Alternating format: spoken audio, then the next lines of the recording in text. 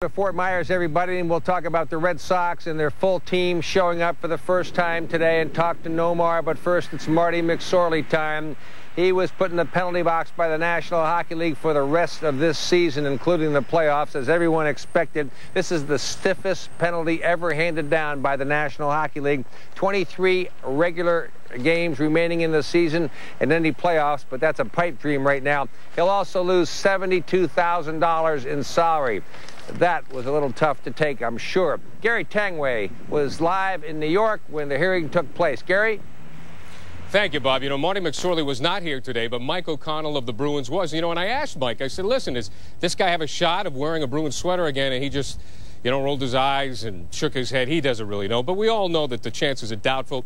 He's gone for the rest of the year and the playoffs. McSorley does want to play again next season, but in order to play again next season, he's going to have to meet with Bettman and company at the beginning of next year. But because of that ugly slash Monday night to the head of Donald Brashear, he's gone for the rest of the year. I mean, this thing was just ugly. Even after the game, Marty said, I couldn't believe that I did it. And the action handed down by the league today is just an example of how the league is trying to clean this stuff up.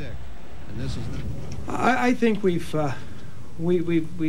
last year, I think that the amount of concussions in the game of hockey were increasing at an alarming rate, and for a number of reasons. We've gone over that before several times, and one reason is we thought that sticks were being carried too high, elbows were being carried too high, there was hits from behind, and we made a real attempt last year, and we did lower it, and they've been down this year, blows to the head, stick infractions, and I don't think this represents what's happened this year at all. Unfortunately, it'll get the play that it is, and you see the gathering here today, but we've had knockwood, we've had a fairly lean year, and I think it's been good for the game, and I think the players have been getting the message. Unfortunately, an ugly incident like this took place, and even Marty McSorley apologized for it the other night, and he didn't understand why he did it.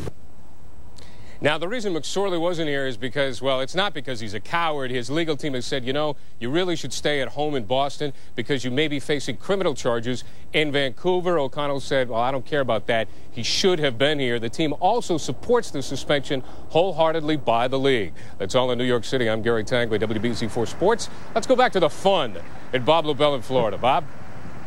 All right, Gary, we're all for that. You can count. He will not be wearing a Bruins uniform again, that's for sure. All right, the Sox brought in Gary Gaetti today, 41-year-old, for a look-see, no contract. They just want to see if he's still got anything left, and then maybe they'll make